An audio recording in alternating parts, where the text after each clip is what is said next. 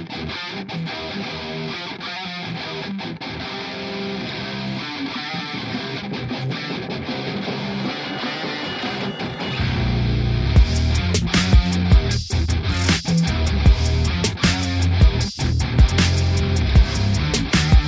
Pick Podcast, Picks and Perspective with Chris Johnson. Episode 14 with Jose Rios, Anderson Paak, and the Free Nationals. They're out on tour right now in support of Oxnard and Ventura and soon-to-be Free Nationals record.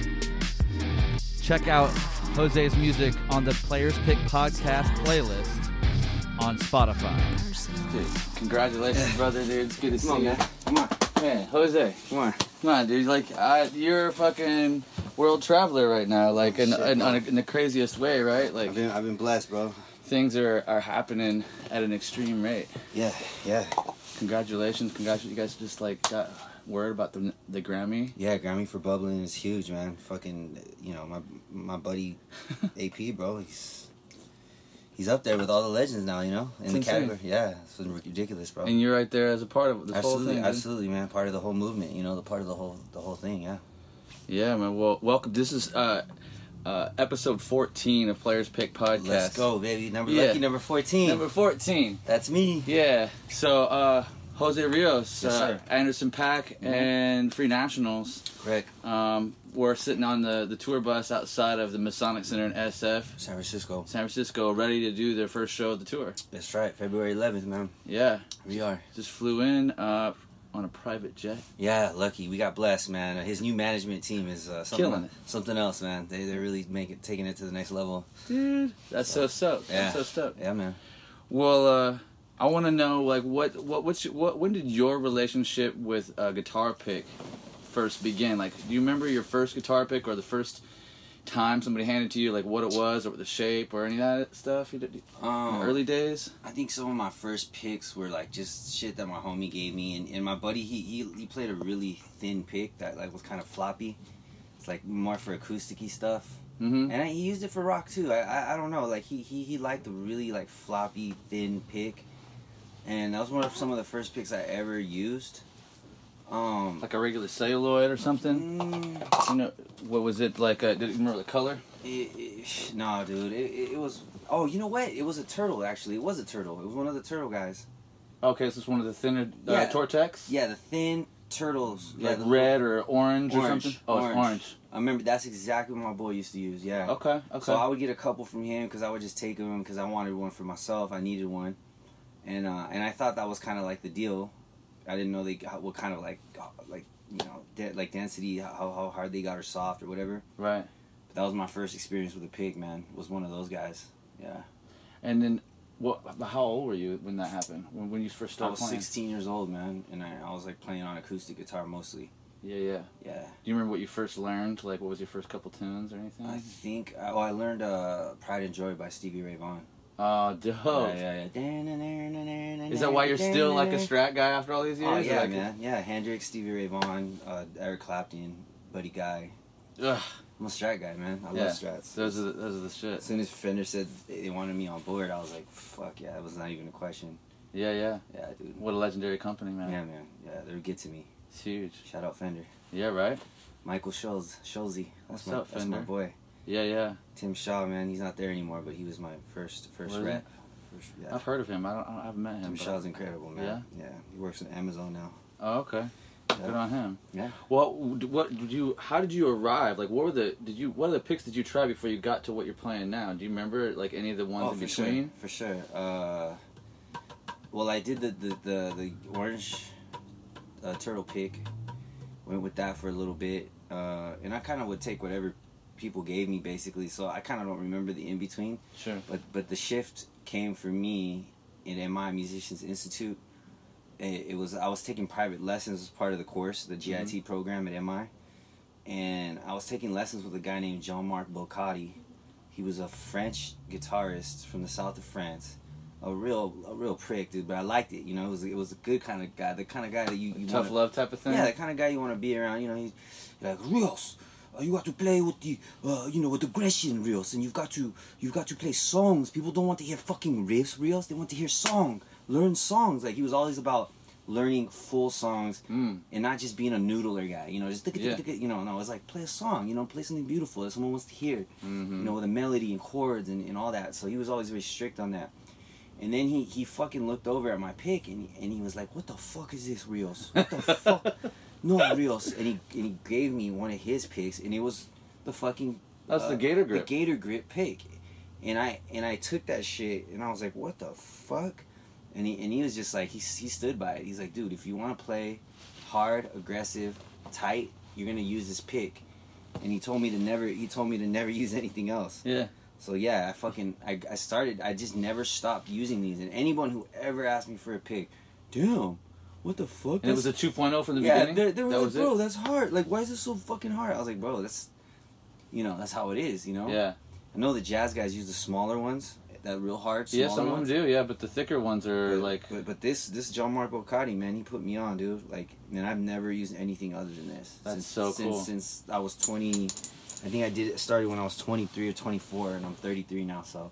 Sick. This is all I use, dude. And now now I have one with my name on it and the Free Nats emblem on it. So yeah. Thanks to Chris Johnson, man. Yeah. I'm happy to help you, man. Yeah, brother Chris. This is a cool pick, dude. I love the emblem. I love what you guys are up to, and it's cool to see you get stoked out with your favorite pick. It means a lot, man. It means a lot. Oh man. Dream about that kind of shit as a kid, you know? Yeah. No, I mean, like I finally made a pick with my name on it and stuff, and I was like, yeah. You know, get stoked on that shit. Absolutely. That's awesome, man. And do you? That's cool that it was like the teacher, like that, like it was like, "What are you doing?" Yeah. Here, French guy, bro. like change your game, bro. And like ever since, your game has been changed. I mean, it helped. It helped a lot with tone. It helped a lot with attack. Yeah. I hit the guitar harder. The notes sang out more. I feel like I had more control over the instrument. You know, with that thing. Yeah. For sure. Yeah. There's way more exactness when you have a thicker pick. It kind of demands you to be more precise. The notes sing, man. The notes really can sing. Yeah. Like, really sing out, you know. There's no stumbling of the pick, like kind of flapping through the string or nothing. It's just, boom, direct hit. Yeah. Yeah. And you, I mean, so you started playing when you were 16. 16. You're 33 now. 33 now, yeah. And you've done a few world tours now. And you're like doing you're doing probably embarking on the biggest tour now. Got a couple of world tours under my belt for sure. Done some arena tours, club tours, you name it, bro. Everything in between. I've you know, the only thing I haven't done is a stadium tour. But we'll see. Yeah. Yet to be, you know, yet to be. Yeah. Well, what have you learned from all that, man? Like, I mean, I'm curious, like, life-wise. I mean, music is one thing, but like, I'm curious, like, you know, what is there anything that you could share, like, as a perspective, like, what have you learned, like? I'll tell you one thing. You know, you learn a lot about yourself, man, and you're speaking about outside of the instrument, the show. Yeah, I mean, all of it's good game, but I mean, I'm curious. You learn a lot about the world. You know, you learn about that. There's, you know, a lot. You know, there's a. We like to say that everyone's so different, and they are. You know, with culture, food, things of that sort. But when you get to the root of all these people that you see all over the world, man, it's just we're all looking for the same thing, man. You know, we want some good music, some good food, family. You know, some good loving, you know what I mean? If you can find it. You know, we're all after the same types of things, man, and I've learned to, like, really appreciate the world and appreciate people, man, for who they are and what they do and with how they contribute to the world, because every country has some kind of contribution to something. Like, oh, I didn't know that they did this, or they created this, or they were a part of that, or, you know. Oh, man. Or what artists they, you know, American artists that they brought in to accept it, you know, Europe especially. You have any examples of, like, something like that? Yeah, I mean, you know, music history, the French accepted a lot of black jazz musicians back in the day when no one wanted them, you know, no one, like, America was, you know, not letting them go through the club, like, you know, they would have to go through the back, or they couldn't eat in certain areas. In France, they were like, yo, come play over here, we're going to treat you like, the kings that you guys are, man. Wow. You guys are some of the best musicians that ever existed, and they understood that, and you know, Hendrix going to fucking London to get his respect, you know, like, things of that sort. I was realizing that, you know, people in other countries, other than the United States, you know, they accept people, like, they're a little more, they receive people a little better, I feel like. Nothing against the U.S., man. I'm a Mexican-American. Yeah. Respect for the U.S., Sure. but there's a lot of history with artists that didn't get a lot of love in America. They go overseas. they get some love, they come back, and you know they handle business. You know. So that's one thing I've kind of noticed about the industry and about traveling and that whatnot. That's cool. That's true, man. I mean, like, it's true for a lot of metal, heavier musicians too. U.S. will only support them to some degree, but they go to Europe or they go to Japan, and they can become huge. They can play massive arenas because people want it. They're like salivating for it. But here, they might play at best a 300 or 400 seater. Yeah. But they go to UK. Yep. They might play just thousands and thousands. Huge people, festival or something. Yeah. And so, do you have what keeps you balanced? Like, with all this, I mean, you're on the go a lot these days. So, like, what is? I know you do a little bit of yoga and stuff. I mean, we've talked about that a little bit. But what's your? When I get a chance and I'm like in a good mood and a good like mindset, like I start to do some poses, man. Yeah. You know, I'll do some tripod headstands. I'll do some what is it? The first position, like the like down dog or what is the one where you're completely kind of all the way, the first position they teach you, or when they say if it's too intense for you, you got to get down in in child's pose. I'll do some child's pose. Yeah. I'll do some half pigeons, like things like that. Just shit to like kind of get the body moving around. What does it feel like? Does it do something for you absolutely. mentally at all? Yeah, man, for sure. It calms me down a little bit if I'm backstage and I'm nervous before a show, or if I'm feeling a little too anxious. Do you still get nervous? Yeah, sometimes, man. Depending on where we at, like the who's around, like if there's some When's the last time you got nervous? Saturday Night Live. Oh my God, that was a great show too. Yeah, I was shitting my pants, man. Dude, okay. Yeah. That's legit. Yeah, dude. I would be nervous before SNL, dude. Yeah, so many fucking Americans all over the United States just watching me at one time. It was just that's like millions, bro. Oh, dude, it's like everybody, like so many people tune into that, and it was intense, man. Damn. You know, it wasn't even the studio audience that made me nervous. It was the fucking cameras, just knowing that they were teleporting that like all over.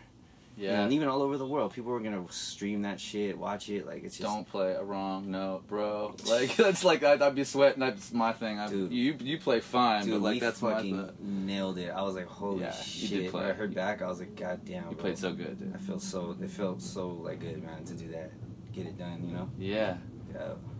That's sick, man. Yeah. I wonder, like, also too, because like you're also a music file, like an audio file of sorts. You produce music and you play multiple instruments. You're not just a guitar player. Like I recognize that you played some sick bass. Like I was over listening to some of the Free Nats' new record. Yeah, I was like, oh dude, good job, cuz like that ain't me, man. That's Jose on bass. Yeah. I was like, oh shit, really? Yeah, that was me, man. He's filthy on bass too. So I was like, trying, what man. the fuck, dude? Trying. Yeah, dude, that's sick. Yep. And so, but like, in when I think about wanting to ask you cool shit, I'm also wondering like what music are you listening to right now? Like what's some stuff that maybe not a whole lot of people know about that people should know about? Man, well I looked at my Spotify rundown because that's a good like marker for what you listen to. Kind of breaks down all the artists. It is kind of cool. I gotta give it up. To Sir. I think Sir's incredible, man. That record he put out was one of the best that I heard. Sir? Yeah, Sir. How do you spell that? Is it just S-I-R? Yeah, basically S-I-R, yeah. Oh, okay. Sir's incredible. I listen to a lot of Thundercat. Love Thundercat, man. Unknown Mortal Orchestra. Or UMO for short. Where are they at? Are they They're US? from New Zealand, I think. Oh, really? Yeah, I'm almost positive they're from New Zealand. Yeah, they are. Ruben, the lead singer, he's incredible, man. Producer, writer, all that, man. Yeah. I've been listening to Mac DeMarco. I was on tour with him, and I picked up on his music. The internet. I listen to a lot of internet. Dude, Stephen Lacey and that whole crew. Yeah, I love those guys, man. Those are the homies, man. Man, shout out to the internet. Yeah. Who else? Call me, Steven. What's up, man? Let's work together. I connect you guys, man. I just got put up on, and I just met him too at an internet show. Was Blood Orange, man. I don't know. Yeah, dude. That dude is something else, man. What is he about? Man, I don't, dude. He's a guitar player. He dances. He sings. He plays piano. He's all over the place. He was like he reminded me of like some kind of like new age Prince guy, like situation. Like he's out there, man. He's just doing his own thing and Really? singing. And I mean, I don't know. You got to hear him. I saw him live and I was just like, fuck. I was just watching it like, Jesus, this is good, man. Blood Orange. Blood Orange, man. But I like Blood Oranges. That'd be easy for me to remember. Exactly. Okay. Just listen to that. Get kind of just soak it in. But live I think is his best, to me, his best representation of him. Yeah. Like that shit was incredible. Dude. Yeah. And well, I brought you a little treat. We should check this out a little bit here. I got this some purple punch. Yes, sir. Yeah. What's actually that's not it. It's this one. It's the one that's the kingpin. These are the little ones for the show. You have any weed strains that you've been interested in or like been digging on lately? You've been getting in your home area? I stick to the uppers. I try to keep it like that. The Blue Dreams, the like my Wowies, fucking. Yeah, I try to keep it up. Thanks, bro. Appreciate it. You got it. Yeah, I like the uppers too. So many options at the so many options at this point. Yeah. It's funny. At this point, I usually go in and just go by taste because even though I prefer a sativa up, yeah, there's almost all the sativa ups are like everything's such a hybrid at this point. Like there's nothing that I don't know that there's very few serious like straight up sativas or straight up indicas. It's like it's heavy one way or heavy the other. But so I'm just trying to find the good tasty stuff. Oh yeah, this is good right here. It's Purple Punch. It's from a place called Organican up in Santa Rosa where I'm at. Yes, sir. So can I ash this? Is there a cup in here? Yeah, maybe that cup right there. I'll go with the sink because that thing's full of chocolates. How much of the new stuff you guys playing tonight? You guys do a lot of the songs? I saw you rehearsing a few of them at Soundcheck. Is a lot of the new record of Oxnard on there? Yeah, we're mixing it in there. Yeah, for sure. Like we're trying to. It's like it's all so new and fresh that we're like trying to like ease it in there, Yeah. But yeah, definitely tonight there's gonna be some Oxnard in there for sure. There's gonna be some Oxnard. Malibu, Venice. Keep it interesting. Try to play some of the classics along with the new shit. Yeah, I'm excited for the new set. Yeah.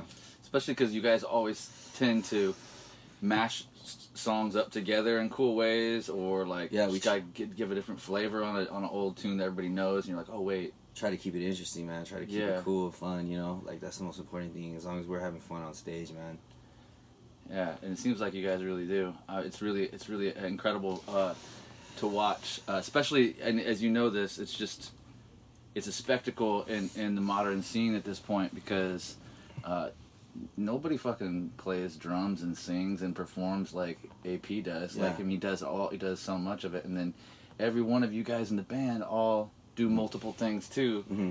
You have your job on the stage, but then you're all doing 3 different things off stage. Yeah, man. We bro. It's something that no one's like. It's incredible, man. I mean, just first of all, like you said, AP on the drums and singing, like it's something that's never. I mean, it's been done, but it like the way he does it, man. It's I mean, not since Phil Collins, right? Yeah, like Phil Collins. But I give you one thing, man. Like Phil Collins wasn't rapping, man. Like no, that shit's insane, dude. No, I know. This fool Breezy's doing cadences, like rap cadences, super cadences, and doing crazy hi-hat work and fills and playing like some of your best drummers, man. Monster drummer. The best monster drummer. Some of the best drummers in the world recognize him, dude. Like they know that he's the shit, man. And it's crazy to me. It's like, we hang out with Chris Dave and fucking what's his name? Steven. Oh, not Steven, but the Bruner brothers. Oh, and Steven Bruner, and Thundercat. Yeah. Well, Steven is Thundercat. I'm sorry. I know Ronald. Ronald Brunner. Yeah, Ronald Jr. Yeah, he's incredible, man. And just you know. But yeah, that as the base, having him there, and then we fill in the you know, the pieces, like we fill in the blanks, and it's together we're a family, man. That's it, man. We don't pretend, or there's no fabrication. It's just purely friendship and years and years of playing together, man. That's the vibe too. Yeah. That's the vibe, because you guys, like a lot of bands that might be your peers at this point are not all like family bands necessarily, right? Like No, you know, it's, that they haven't been together in this way, like where you guys have been there since Breezy Lovejoy days, and man. like a lot of times writing the whole time. These cats are, you know, they're going for, you know, they get in the gigs and they step into situations sometimes and they're not very happy. You know, I see some of the homies out when I'm out on tour and they're on a hit, like, and they're not necessarily like into it, right? And it's like, you know, and I get it, because they don't really listen to what they're playing sometimes, you know, but they're making their money, which I can't even be mad at. You know, you got to pay rent, you got to pay the bills, just like everybody else, man. Yeah. So, but yeah, with us, we were very, very lucky, man. And I mean, I don't want to say lucky because we worked hard, but we were very blessed to always do it our way, man, and to do it together, you know. And we always just stuck it out together, and it's brought us a long way, man. And obviously Anderson .Paak has just worked just relentlessly to make it to the top, and and we, you know, he took us with him, you know, like, and we were there to contribute however and whenever we could, man. And it shows that he's like a great band leader. I see him on stage at Soundcheck. I see him the way he talks to you guys. I see him the way that he interacts and the way he's always got a real positive vibe too, you know. Like, and I mean, that's the type of guy you want to see be successful. I mean, I know when I see you and I meet you and we've been friends for years now, and it's like, I think about you and this band. I'm like, dude, I want to see you succeed because like of the type of human that you are and how that you engage people and how you try to give back as often as you can, you know. Yeah, for sure, man. It's cool, man. I know we're running I'm sorry, low on time. Yeah, these guys are we're back running there low on time, and we're getting ripped, so we should probably get inside and let you get to your thing. I'm gonna go get warmed up for the show. Oh yeah, another thing. When I met the Red Hot Chili Peppers, or I met Flea and Anthony Kiedis, and all the guys, and they were one thing Flea was mentioned to me was like, before every show, man, that dude practices for like an hour. What? He has his bass and he just walks around. He's what a bad motherfucker. Like every show, at least an hour of practice before, and we were sitting there when he said that, all of us, and we looked at each other like we're assholes, because like we would, like, you know, we kind of noodle around before a show, kind of, but after he said that, we had a bass, guitar, drums, and everything put in our green room, even if it was a shitty little setup. But for now, we always practice before the show, like at least 30 minutes. Yeah. You know, and so remember that, kids. Yeah, let's get you to the green room, bro. Thanks for being here, man. Players Pick Podcast, episode 14. Jose Rios and Paak, Free National. Late. Players Pick Podcast, picks and perspective with Chris Johnson. Pool table. This episode of Players Pick Podcast brought to you by our good friends at Jim Dunlop Guitar Products, Kiesel Custom Guitars, and Mackie Monitors, Mixers, and Headphones. Sound design by Drew of the Drew. Intro voiceovers and P's by the amazing Mini Joe. Until next time.